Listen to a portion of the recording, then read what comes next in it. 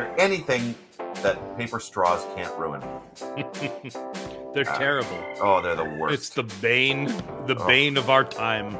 It's just so bad. I mean, I was drinking orange juice through a paper straw yesterday and thinking, my experience of drinking this orange juice is worse than me not drinking orange juice. Because I'm drinking it through a paper straw. I feel the same with milkshakes. I love milkshakes, but now I have to drink them through paper straw.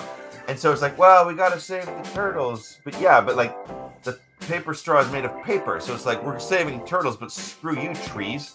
Like, at what cost? At what cost, turtles? Yeah. I mean, this is not going to be a popular opinion in any way, shape, or form, and I understand this. But I have, and it's also not healthy. It's also not good for your oral health. But I am a straw chewer.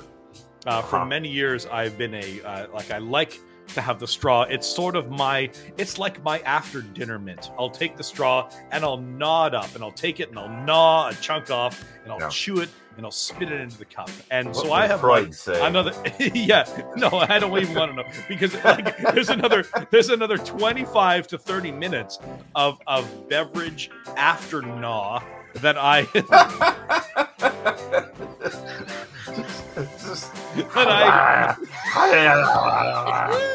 This is what I do. This is what I live with. Yeah.